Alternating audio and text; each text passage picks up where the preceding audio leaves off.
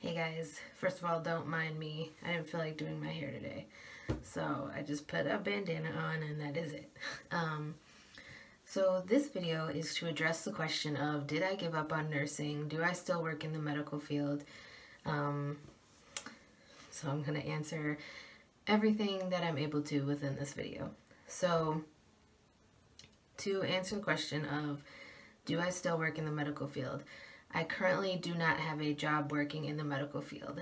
I am talking to a couple of different potential clients to work as a caregiver or companion, not necessarily a CNA. It all depends on what they actually need. It's going to be like home-based care, not necessarily facility-based.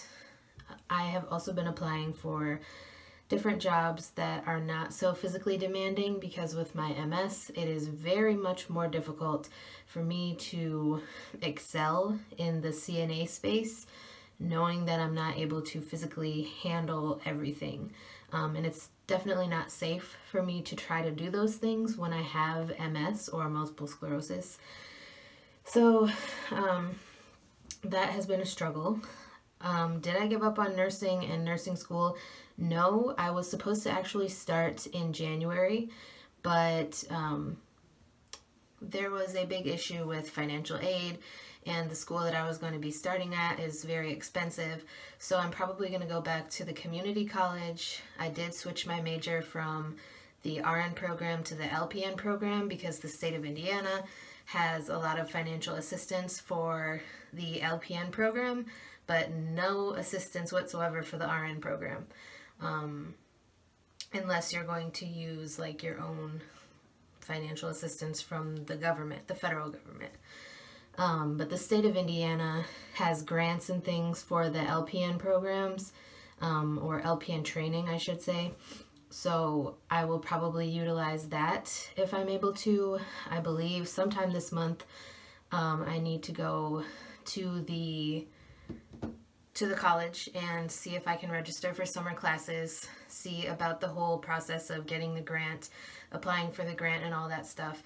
I did not give up. Nursing has always been my dream and it continues to be my dream, and I just have to become creative and figure out a way to make it happen for myself. And if I'm not able to do that, then I'm going to try to save money somehow and do like a phlebotomy program or something, because at least with phlebotomy, it's still in the medical field. It's not as physical as, you know, lifting patients constantly and turning and repositioning people and transferring people. It's not as physical, obviously, because you're drawing blood and you're not, you know, constantly lifting someone and helping them into their wheelchair and getting them in the shower and all that stuff.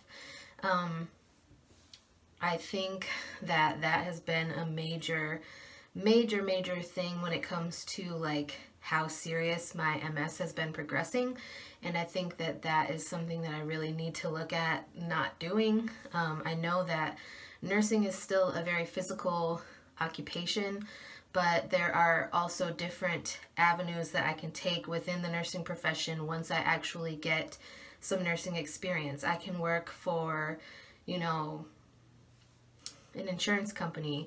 I can do telephone triage and things like that instead of all of the physical work that is required when you are direct patient care and hands-on.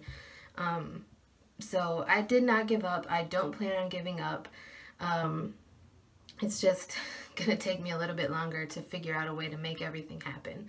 It's very, very frustrating because, you know, I passed the T's. I did good, better than I thought I was going to be able to. And then to have it come down to I can't start because of financial aid really like irritates me. So that's been a very frustrating part of this whole process. But that is it for today's video. I just wanted to answer that question really quick. And if you guys have any more questions regarding CNA, if I can give any of you advice on passing the Indiana CNA exam, or answer any questions regarding nursing school or the TEAS exam, TEAS test, let me know. If you guys have any thoughts or advice on LPN versus RN, or phlebotomy or any other like healthcare related thing. I have looked into like medical billing and coding and stuff like that, but it's not really necessarily something that I would be interested in doing, just because I have a learning disability with math, and so like to deal with numbers all day, day in, day out would really, really get to me. I feel like after a little bit of time doing it. But anyways, let me know what you guys have in mind. What are your thoughts?